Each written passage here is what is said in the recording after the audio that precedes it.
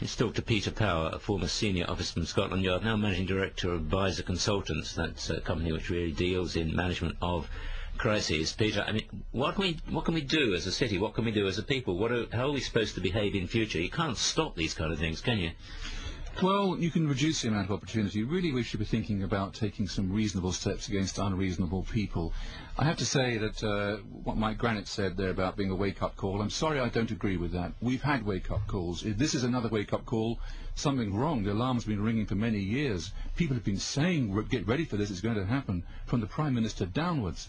The other thing we should be thinking about is really looking at what you were just talking about. What should we be doing? Certainly when I was at Scotland Yard, and it wasn't all that long ago, we were having events like this probably every week at the height of the IRA campaign. Big difference then, of course, mostly, not always, we had enough warning, although that was a little bit circumspect in some cases. But now we're dealing with people who simply want to have mass casualties. They want no dialogue, no warning. They don't want an agenda and so on. Things are a little bit different. Well, indeed, and that's why it's so difficult. So what do we do? You can't, I mean, some people just say, look, the best thing to do is just carry on as you were, because you can't let bombers subjugate you. You can't allow your life to be destroyed by them. I mean, how do you effectively provide security on an underground system? Well, you're quite right. The security at very best is proportionate. It will never, ever be absolute. The thing that concerns me is that what are we doing for the thousands of men and women actually who are in London working? And I say that because at 9:30 this morning we were actually running an exercise for over a company with 1,000 people in London based on simultaneous bombs going off precisely at the railway stations that happened this morning. So I still have the hairs on the back of my neck standing upright. To get this quite straight, you were running an exercise to see how you would cope with this, and it happened while you were running the exercise. Precisely, and it was about 9:30 this morning. We planned this for a company, and for obvious reasons I don't want to reveal their name, but if they're listening they'll know it. We had a room full of crisis managers for the first time they met, and so within 5 minutes we made a pretty rapid decision. This is the real one. And so we went through the correct drills of activating crisis management procedures to jump from slow time to quick time thinking and so on. Well, that's all very good, slow time to quick time thinking and crisis management procedures, but, you know, if you've just been blown up by a bomb on a train, none of that helps very much. I mean, you know, I'll come back to it.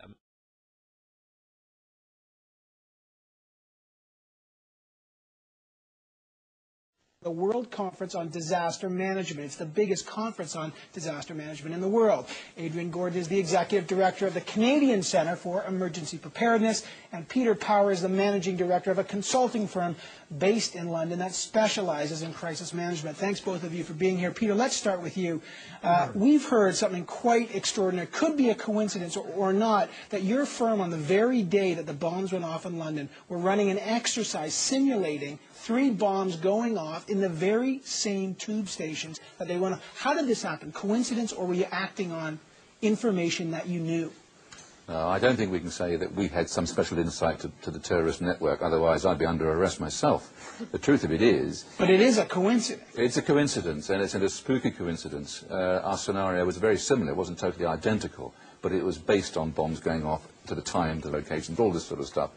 But it wasn't an accident in the sense that London has a history of bombs. And the reason why our emergency services did so well and prepared probably better than any other city in the world, sadly, they have to be. So it wasn't exactly rocket science or totally out of the pale to come up with that scenario.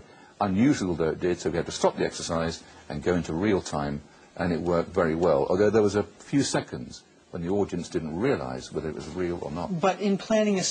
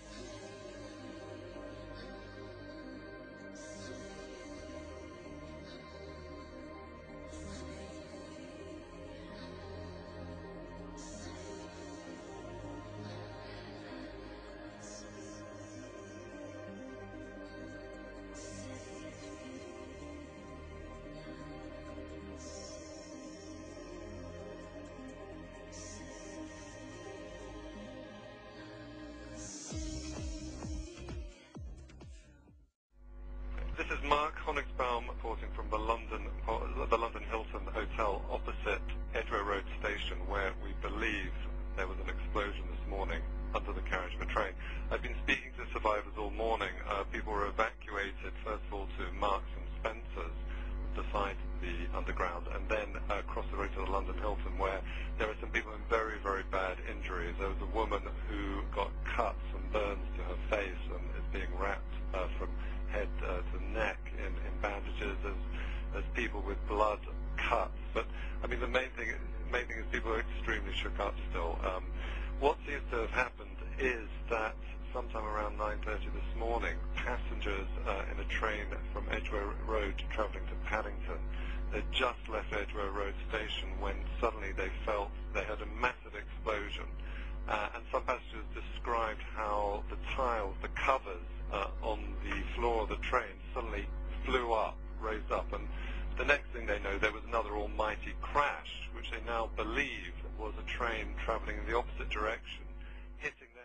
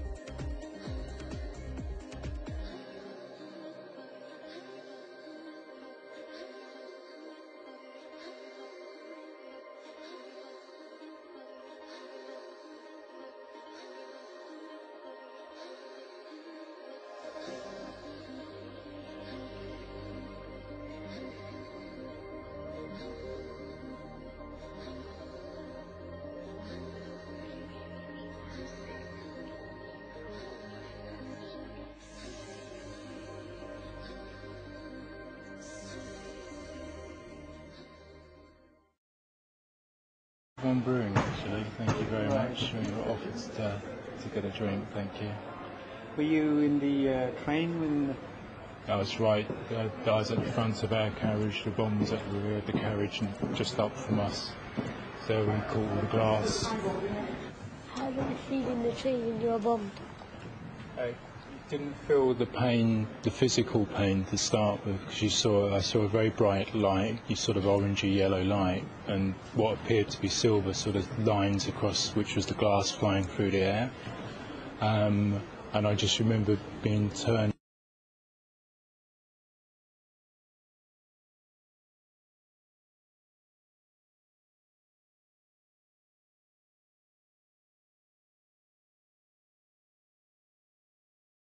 Service said they'd treated 45 patients with serious and critical injuries, burns, amputations and fractured limbs before moving them to the nearest hospital. We just pulled out Edgware Road, and next thing I know, there's a large flash of light. Felt a burning sensation on my hands, put my hands up to my face.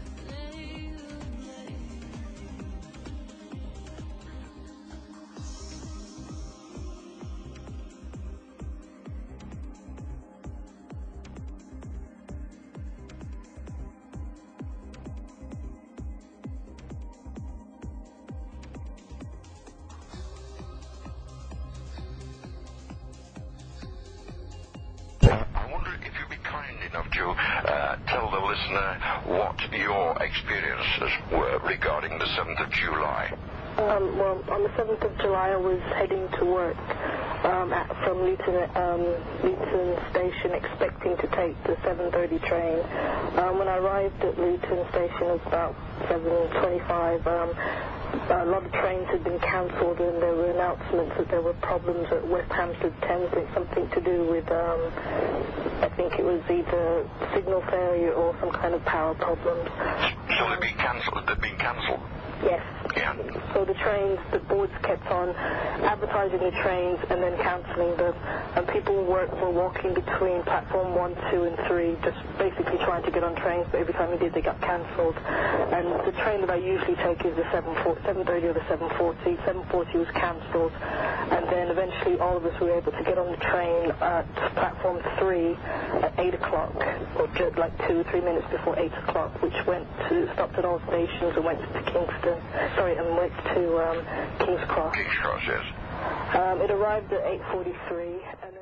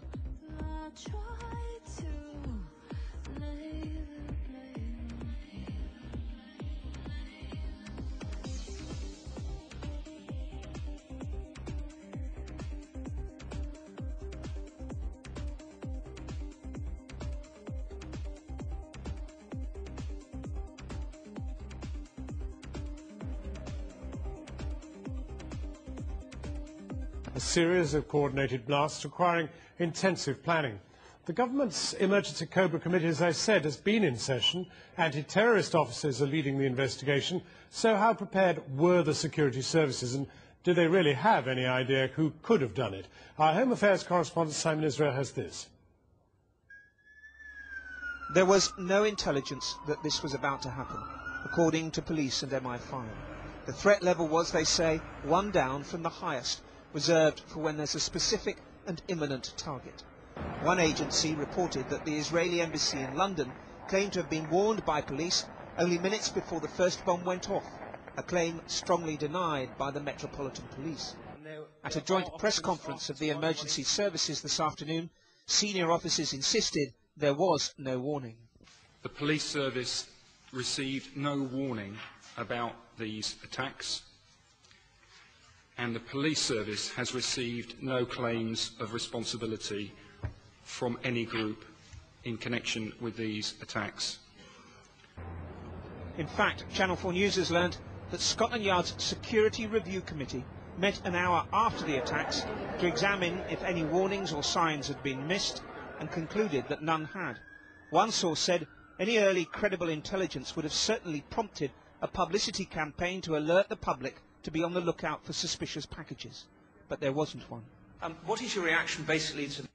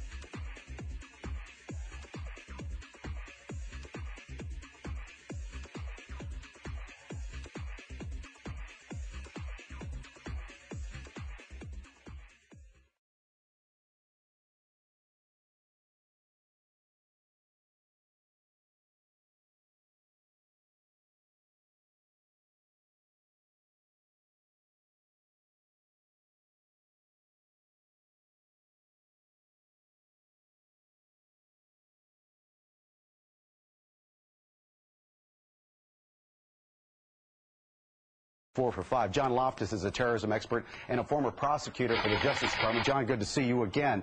So, real quickly here, have you heard anything about this Hassan Hussein who's just picked up in Rome? Know that name at all? Yeah, all of these guys seem to be going back to an organization called Al-Muhajirun, which means the emigrants. It was the recruiting arm of Al-Qaeda in London. They specialized in recruiting kids whose families had emigrated to Britain, but who had British passports. And they would use them for terrorist work. So a couple of them now have Somali connections? Yeah, it was not unusual. Somalia, Eritrea, the first group, of course, were primarily Pakistani. But what they had in common was they were all immigrant groups in Britain recruited by this Al-Muhajirun group. They were headed by, the Captain Hook, the Imam in London, the Finsbury Mosque, without the arm. He was the head of that organization. Now, his assistant was a guy named Aswat, Harun Rashid Aswat. Aswat, who they picked up. Yeah. Aswat is believed to be the mastermind of all the bombings in London. On the 7/7 and 7/21, this is the guy, we think. This is the guy, and what's really embarrassing is that the entire British police are out chasing him, and one wing of the British government, MI6, or the British Secret Service, has been hiding him. And this has been a real source of contention between CIA, Hold on, John. Justice Department, and Britain. MI6 has been hiding him. Are you saying that he has been working for them? Oh, I'm not saying it. This is what the Muslim sheikh said in an interview in a British newspaper back in 2001. So he's a double agent, or what? He's a double agent. He's working for the... So he's working for the Brits to try to give them information about Al-Qaeda, but in reality, he's still an Al-Qaeda operative. Yeah. The CIA and the Israelis all accused MI6 of letting all these terrorists live in London, not because they were getting Al-Qaeda information, but for appeasement. It was one of those, you leave us alone, we leave you alone kind of things. Well, we left them alone too long then. Absolutely. Now, we knew about this guy Aswat Back in 1999, he came to America. The Justice Department wanted to indict him in Seattle because him and his buddy were trying to set up a terrorist training school in Oregon. So they indicted the buddy, right? But why didn't they indict him? Well, it comes out, we've just learned that the headquarters of the U.S. Justice Department ordered the Seattle prosecutors not to touch Aswat. Hello. Now, hold on. Why? And that's, well, apparently Aswat was working for British intelligence. Now, Aswat's boss, the one-armed Captain Hook, he gets indicted 2 years later. So the guy above him and below him get indicted, but not Aswat. Now, there's a split of opinion within U.S. intelligence. Some people say that the British intelligence fibbed to us. They told us that Aswat was dead, and that's why the New York group dropped the case. That's not what most of the Justice Department thinks. They think that it was just, again, covering up for this very publicly affiliated guy with Al Mujaroon. He was a British intelligence plant. So all of a sudden, he disappears. He's in South Africa. We think he's dead. We don't know he's down there. Last month, the South African Secret Service come across the guy. Yeah, now the CIA says, oh, he's alive. Our CIA says, okay, let's arrest him. But the Brits say no again? The Brits say no. Now, at this point, 2 weeks ago, the Brits know that the CIA wants to get a hold of Haroon. So what happens? He takes off again. Goes right to London. He isn't arrested when he lands. He isn't arrested when he leaves. Even though he's on a watch list. He's on the watch list. The only reason he could get away with that was if he was working for British intelligence. He was a wanted man. And then takes off the day before the bombings, as I understand it? Yeah, and goes to Pakistan. The Pakistanis arrest him. They jail him. They jail him. He's released within 24 hours, back to southern Africa, goes through Zimbabwe, and is arrested in Zambia. Now the U.S., we're trying to get our hands on this guy. John, hang around. I have so many questions now. Gotta take a quick this is break a bad here. one. 18.